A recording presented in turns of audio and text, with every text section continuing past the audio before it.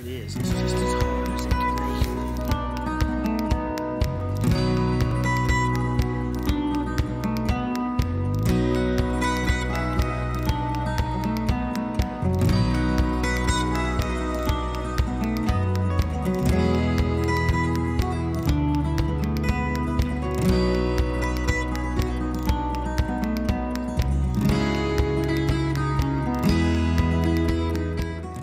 This is Cantankerous.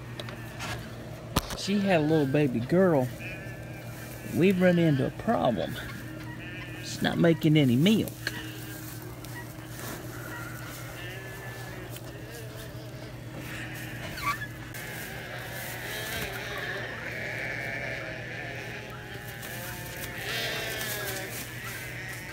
It is. It's just as hard as it can be. She's got mastitis.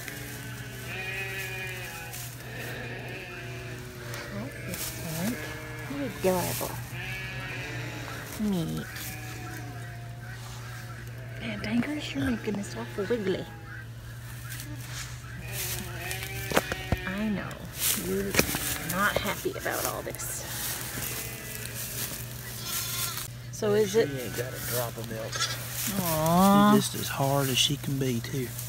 Like hard problem hard or hard empty hard? Hard problem hard. You had a pretty baby though.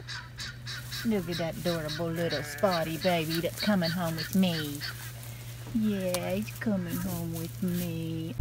You try the bottle? This right here, HyddenWell Farmers, is Fish. Her mama's name is Cantankerous, and so we named her Fish Tank. She was delivered yesterday, and we got the bad news this morning that she was hungry. Her mom, Cantankerous, is not making any milk at all. Her udder is hard, but it's not producing a drop of milk. None. So we colostral tube fed her today. I just kind of made that up, colostral. Tube fed her with colostrum. We tube fed her with colostrum. Colostrum. Now I'm getting tongue-tied. Yes, you are. Anyway, Sorry, did I scare you? we've treated Mom with some oxytocin and a few other anti-inflammatories, but she's still not making any milk, and baby's hungry. She's lost weight since she was born and she's really empty. So we have ourselves another bottle baby that we're going to have to train up to go with the 3 that we have right now. Welcome to the family, Fish. I know it's a hard way to get started, but we'll take good care of you. Miss Susan is really good at bottle babies.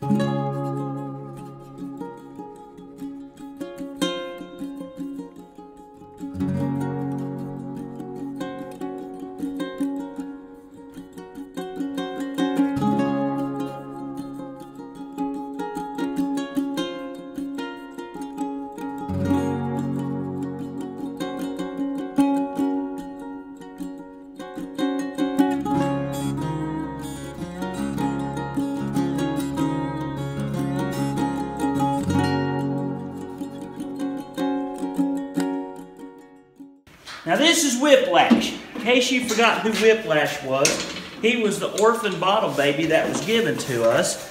And today he weighs 22.5 pounds. This is Minimum. Minimum was one of the quads that we had to pull off of Mama. 17 pounds. Minimum, look how you're growing. Now this is Fish. Fish is just like 4 days old. Her mama was cantankerous, and we named her Fish Tank.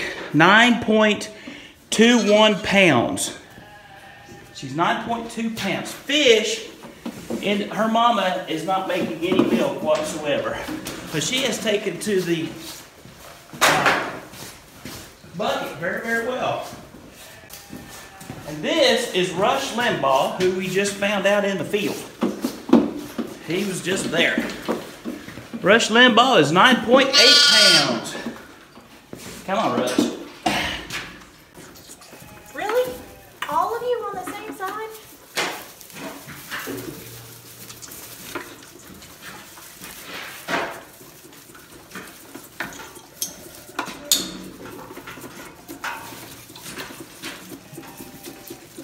So we've been out here doing chores on this beautiful last Saturday of February. Shoot. In the flood. What a difference a week makes.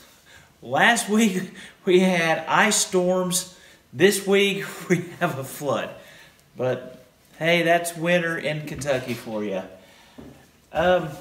Winter/spring. We have the 4 bottle babies now. All of them have a different history, but they're thriving and they're doing really well, and they're having a blast. We gave them a bale of hay to just jump up and off and around on, and they're just tearing it up. They're loving every minute of it, having a good time. As far as the chores go, I mean, spring is right around the corner. We've already got turkeys that are laying some eggs. Go get the turkey eggs. He went to go get turkey eggs. So we already have some of our first turkey eggs. Oh, that one's cracked. Got a hole in it. Eat it. No, don't, really.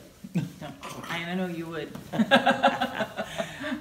So we're excited for spring to come around. Our lambing season is just about over. We have maybe 5 left to go, and I'm not sure all of them that are left are even pregnant.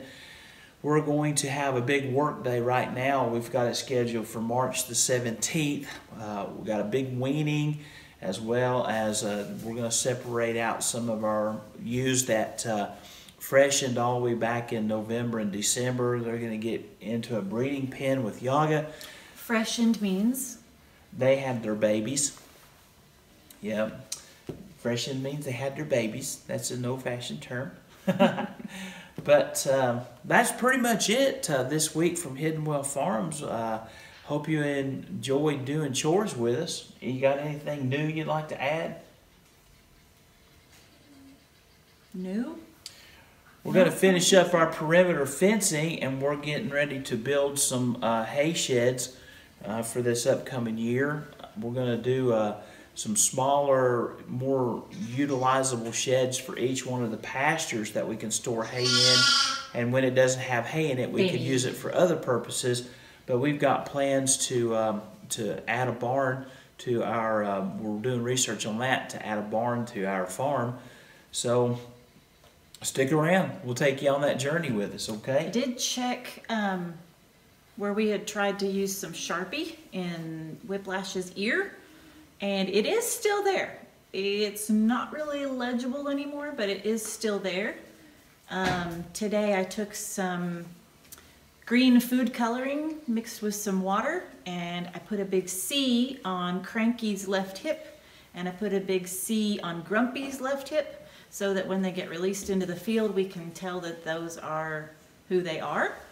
We'll see how long that lasts. We're trying some different marking methods for the white sheep. The spotted ones aren't so bad, but we have a lot of white sheep, and they're really hard to tell apart. Yeah, okay. All right.